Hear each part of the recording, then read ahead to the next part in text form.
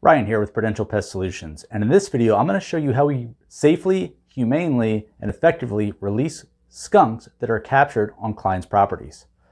So as you can see here, this is a live capture trap. It's a box style trap, and what we're going to do is it's already covered up. So if you're going to set a trap for a skunk, make sure that you cover it up with a towel, a sheet, a blanket, something, because it'll make this step a lot easier.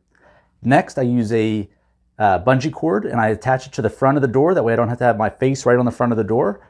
And I'm going to give it a couple little pokes with my foot here, my little foot wedge, if you're a golfer.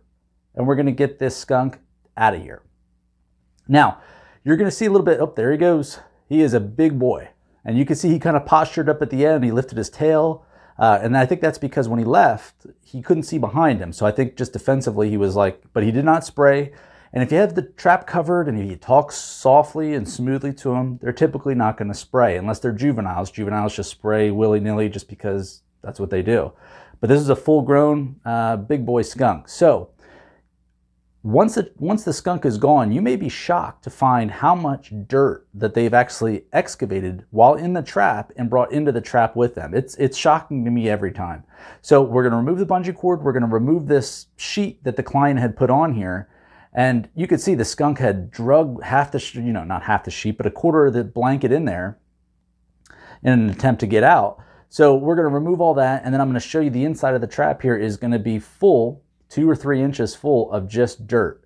And you figure the bottom of that trap only has, 3/4 inch slats in it. So it was able to excavate all that soil and bring it into the trap. So if you're going to set a trap for a skunk, big things to keep in mind are to cover the trap ahead of time with a blanket, a cardboard, piece of wood, something. It'll make getting out of there a lot easier. And 2, you want to put that trap onto something that you don't care if they dig up underneath it. So if you put it on top of your nice flowers or on top of your beautiful grass, be prepared that that skunk's going to tear that apart when it's inside of the trap.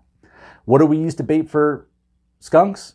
Anything from cat food, dog food, marshmallows, whatever you want, because they're omnivorous. So if you have a wildlife issue, give Prudential Pest Solutions a call or text us at 484-401-4361.